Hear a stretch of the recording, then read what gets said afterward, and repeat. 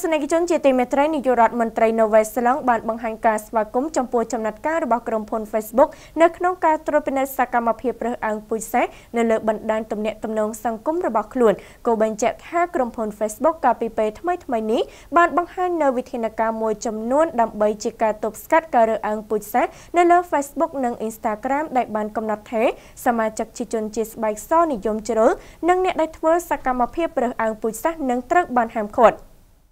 នាយករដ្ឋមន្ត្រីនៅវេសឡង់លោកស្រី Jacinda Ardern នៅថ្ងៃប្រហ័សសប្តាហ៍នេះបានស្វាគមន៍ដល់ចំណាត់ការរបស់ក្រុមហ៊ុន Facebook នៅក្នុងការត្រួតពិនិត្យសកម្មភាពរើសអើងពូជសាសន៍នៅលើបណ្ដាញទំនាក់ទំនងសង្គមរបស់ខ្លួននេះបើតាមការចេញផ្សាយដោយសារព័ត៌មាន Channel New Asia នៅរសៀលថ្ងៃប្រហ័សទី28 ខែមីនាឆ្នាំ2019ក្រុមហ៊ុន Facebook នាពេលថ្មីៗនេះបានបង្ហាញពីវិធានការមួយចំនួនដែលមានបំណងទប់ស្កាត់ការរើសអើងពូជសាសន៍នៅលើ Facebook និង Instagram ជាមួយការកំណត់ថាសមាជិកជនជាតិស្បែកសនិយមជ្រុលឬអ្នកដែលធ្វើសកម្មភាពរើសអើងពូជសាសន៍នឹងត្រូវបានហាមឃាត់ប៉ុន្តែនាយករដ្ឋមន្ត្រីនៅវេសឡង់លោកស្រី Jacinda Ardern ក៏បានអះអាងផងដែរថាការធ្វើបែបនេះមិនទាន់គ្រប់គ្រាន់នៅឡើយទេពលត្រូវធ្វើសកម្មភាពបន្ថែមទៀតដើម្បីទប់ស្កាត់កុំឲ្យមានករណីបាញ់ប្រហារដោយនៅក្នុងទីក្រុងក្រៃឈើកើតឡើងជាថ្មីម្ដងទៀតគួរជំរាបផងដែរថាចំណាត់ការរបស់ក្រុមហ៊ុន Facebook បានកើតមានឡើងក្រោយជនសង្ស័យជាភេរវករម្នាក់បានបាញ់សម្លាប់មនុស្ស50នាក់នៅឯវិហារអ៊ីស្លាមចំនួន2នៅក្នុងទីក្រុងក្រៃឈើកាលពីថ្ងៃទី